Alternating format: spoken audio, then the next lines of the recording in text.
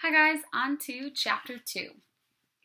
Naya put the container down and sat on the ground. She always tried not to step on the spiky plants that grew along the path, but their thorns littered the ground everywhere. She looked at the bottom of her foot. There was a big thorn that had broken off right in the middle of her heel.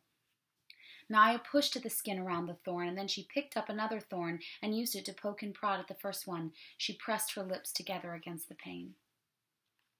Southern Sudan, 1985. Boom! Salva turned and looked. Behind him, a huge black cloud of smoke rose. Flames darted out of the base, and overhead a jet plane veered away like a sleek, evil bird. In the smoke and dust, he couldn't see the school building anymore. He tripped and almost fell. No more looking back had slowed him down. Salva lowered his head and ran. He ran until he couldn't run any more. Then he walked.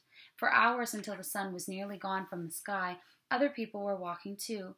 There were so many of them that they couldn't all be from the school village. They must have come from the whole area. As Salva walked, the same thoughts kept going through his head in rhythm with his steps. Where are we going? Where is my family? When will I see them again? The people stopped walking when it grew too dark and to see the path. At first, everyone stood around uncertainly, speaking in tense whispers or silent with fear. Then some of the men gathered and talked for a few moments. One of them called out, "Villages, group yourselves by village. You will find someone you know." Salva wandered around until he heard the words, "Laun Eric, the village of Laun Eric, here." Relief flooded through him. That was his village. He hurried towards the sound of the voice. A dozen or so people stood in a loose group at the side of the road. Salva scanned their faces, and there was no one from his family. He recognized a few people, a woman with a baby, 2 men, a teenage girl, but no one knew well. Still, it was comforting to see them. They spent the night right there by the road, and the men taking shifts to keep watch. The next morning they began walking again. Salva stayed in the midst of the crowd with the other villagers from Lanark.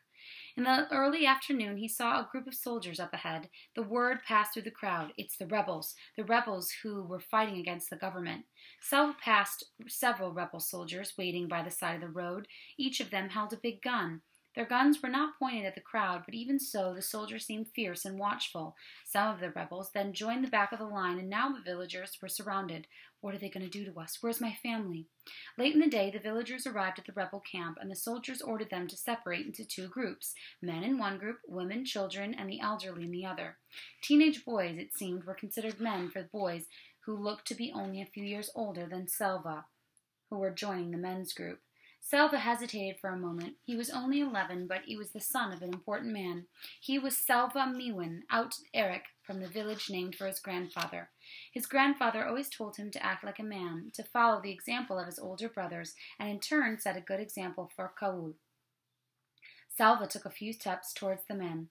"Hey!" A soldier approached Salva and raised his gun. Salva froze. All he could see was the gun's huge barrel, black and gleaming as it moved toward his face. At the end of the barrel touched his chin. Salva felt his knees turn to water, and he closed his eyes again. "If I die now, I will never see my family again." Somehow, this thought strengthened him enough to keep him from collapsing in terror. He took a deep breath and opened his eyes. The soldier was holding the gun with only one hand, and he was not aiming at him. He was using it to lift Salva's chin so he could get a better look at his face.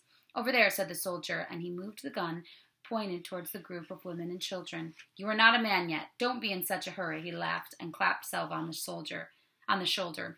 Salva scurried over to the women's side.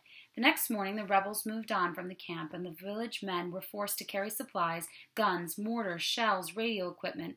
Salva watched as one man protested that he didn't want to go back with the rebels. As a soldier hit him in the face with the butt of the gun, the man fell to the ground bleeding. After that, nobody objected. The men shouldered the heavy equipment and left the camp. Everyone else began walking again, and they went on in the opposite direction from the rebels, for wherever the rebels went, there was sure to be fighting. Salva stayed with the group from Lana Eric. It was smaller now, without the men, and except for the baby, Salva was the only child. That evening they found a barn in which to spend the night. Salva tossed relentlessly because of the itchy hay. Where are we going? Where is my family? When will I see them again? It took him a long time to fall asleep. Even before he was fully awake, Salva could feel that something was wrong. He lay very still with his eyes closed, trying to sense what else it might be. Finally he sat up and opened his eyes. No one else was in the barn. Salva stood so quickly that for a moment he felt dizzy. He rushed to the door and looked out. Nobody. Nothing. They had left him, and he was all alone.